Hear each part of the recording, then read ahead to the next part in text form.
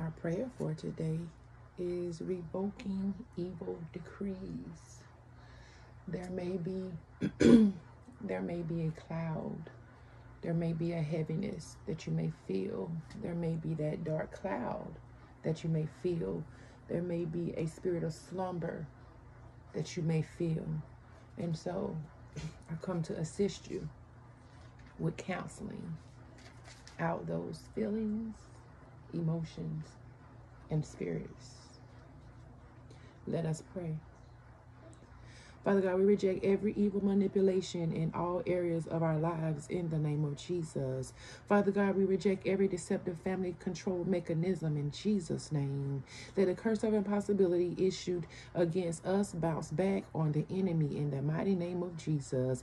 Let every agent of impossibility fashioned against us receive permanent failure in the name of Jesus. Let every plantation of impossibility in any one of our lives be roasted in the name of Jesus.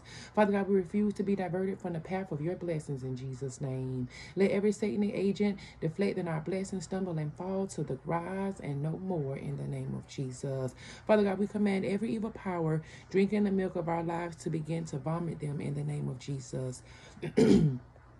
Let every satanic prayer against our lives be reversed in the name of Jesus. Let every access Satan has to our lives be withdrawn permanently in the name of Jesus. We curse every satanic mountain problem in our lives in Jesus' name. Let all fake friends be exposed and be disgraced in Jesus' name. Let all evil collaborators in disguise be exposed and be disgraced in the name of Jesus. Let all spiritual vultures in any area of our lives be paralyzed in the name of Jesus. Even evil family river do not touch any one of us in the name of Jesus. Holy Spirit, help us to really discover our true selves. Father God, we release our hand from every bewitchment in Jesus' name. Father God, we forbid any regrouping and reinforcement of any evil against us in the name of Jesus.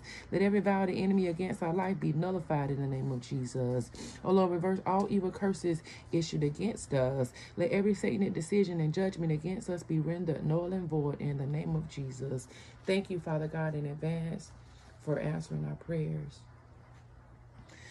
The scripture for today is